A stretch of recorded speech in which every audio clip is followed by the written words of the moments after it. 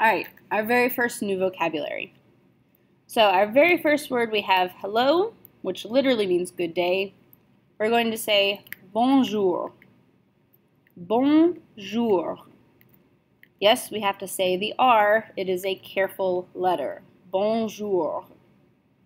It literally means good day. Literally, all we did was we took the word for good, bon, and the word for day, jour, and we smashed them together. Good day, easy peasy. However, we normally translate it as hello. So the reason that we do that is because it's our most common formal greeting. So probably a vast majority of the time, this is probably going to be the greeting that you're going to use. And it's typically the safest one. If you're not sure what to say, bonjour is almost always going to be correct. If you're going to say good evening, okay, then we're going to switch to bonsoir. Bonsoir. So we have both that R, careful letter, at the end of our word, bonsoir, but we also have that OI making that wa sound, soir, bonsoir. So if bonjour was bon plus jour, I meant good day, bon plus soir, good evening, soir therefore means evening. We have to switch in the evening. Okay, you can't say bonjour in the evening time or the nighttime. It'd be like if it's 9 p.m. and someone walks up to you and says, "Hey, good morning." It's kind of weird. It doesn't seem right. We typically flip somewhere around dinner, so around like 6 p.m. or so. No one's really going to like freak out and be like looking at their watches or anything like that. It's a pretty nebulous switch. It's not really a very specific point in time. But you know, you'll generally hear it around you. People will start flipping over. If you're not really sure, if it's kind of around the time where people start switching and you're not sure if it really is late enough or not, probably no one's going to care, to be completely honest. Like if you use one and the other person's like, "Oh, I would have used the other," nobody's going to think anything of it. If you're really, really uncertain, you can always just wait, okay? Whatever French person you're talking to, let them start off with a greeting and then just repeat whichever one they say. Bonsoir is also a formal greeting. So bonjour and bonsoir are both formal. They differentiate in the time of day that we use them. So good day, good evening.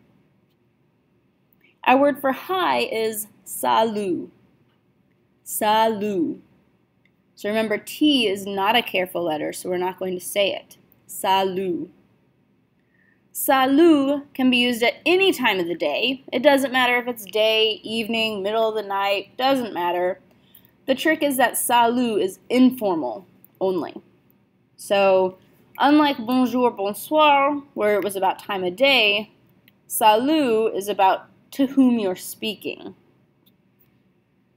So let's take another more in-depth look, really, at the formal versus informal. See if we can figure that out a little bit more. Oops, there we go. All right, so French culture has a very, very strong differentiation between formal and informal. It's very important that whenever you're in a situation, you're able to identify, should I speak to this person formally or informally? Because it will change a large number of things that you are going to be able to say. It changes which vocabulary you can use. It even changes some of your grammar rules. The key is, who are you speaking to? Figure out who you're talking to, and then figure out what your relationship is with that person, and then that will tell you if you should be speaking formally or informally. So if you're speaking informally, you're speaking to people who are within your social circle. Okay, so you're speaking to family members. You're speaking to a good friend. It doesn't necessarily have to be your very best friend, though you would certainly speak to them informally as well. But someone who you would consider a pretty good friend, at least. And anyone who's on your quote-unquote social level, which in France is typically determined by age. So if they're about your age or younger. So like no one's going to freak out. Like say that you're 13 and you speak informally to a 14-year-old. Whatever, close enough. But you wouldn't want to speak informally to, say, a 20-year-old that you don't know. When we're speaking formally, okay, we're showing extra respect, quote unquote. Okay? So we're going to use that with people who require that kind of extra respect. Okay, so if they're an authority figure over you, so like one of your teachers.